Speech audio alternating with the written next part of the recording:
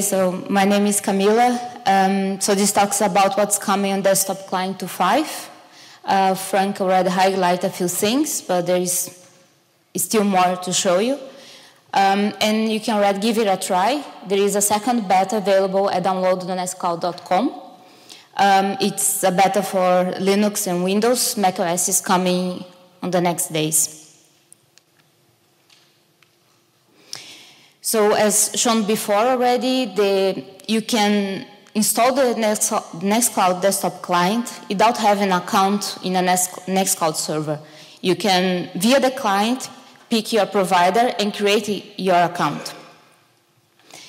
And once you have your account at Nextcloud, you can use your new login, which give you the options to use different forms of login, like two-factor authentication.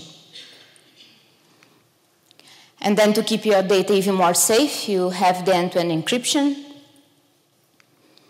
And we have now much more useful notifications with actual proper buttons that you can interact with to properly use your activities and notifications and join calls, accept shares, things like that. And the new share dialog also is much more one-on-one with what you can find on the server, with options for sharing files and folders as you see on the server, which makes the client much more easy to use. And then when you go to the system tray icon, in the menu, you can access easily the applications that you have on the server. And we also improve our documentation. So now in GitHub, you can find an up-to-date documentation on how to compile and install the client for the 3 platforms we support. So this is not so much about the release, but it's for the community. If you want to get it started on the client, we have information to help you to get it started. And after this release, you really want to improve our release cycle, have much, much shorter release cycles.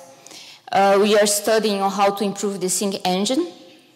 We also want to fix the end-to-end encryption performance. This is a known issue.